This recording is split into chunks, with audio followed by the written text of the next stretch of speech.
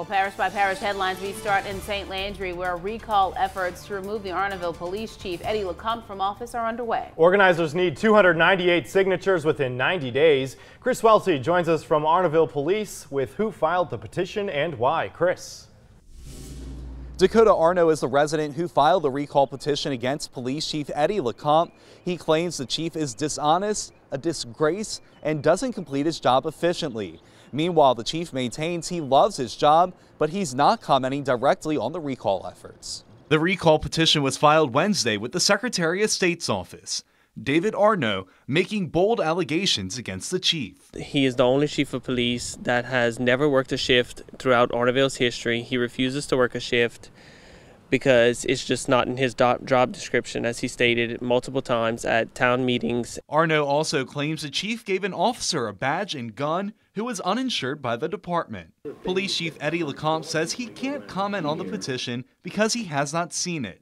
He says he does hope Arnaud comes and talks with him in person about his concerns. You can't have any meaningful discussion unless you've got both sides of the story and not just listen to gossip and innuendos. Lecomte did say he is not upset with Arnaud for his efforts. I think that, it's commendable.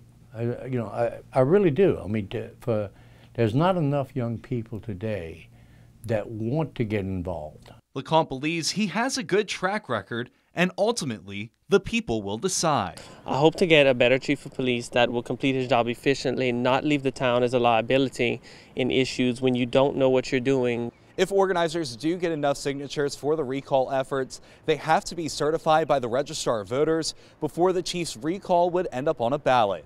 In Arnaudville, Chris Welty, KATC TV3. KATC investigates uncovered the Arnaudville Police Department and the chief have faced multiple lawsuits since taking office. The first, filed in August 2018, says the chief allowed a locksmith to break a business lock on behalf of two individuals who were in a property dispute. The second was filed in November 2018 after an officer requested accommodations because of complications from her pregnancy caused physical limitations. That suit was eventually dismissed.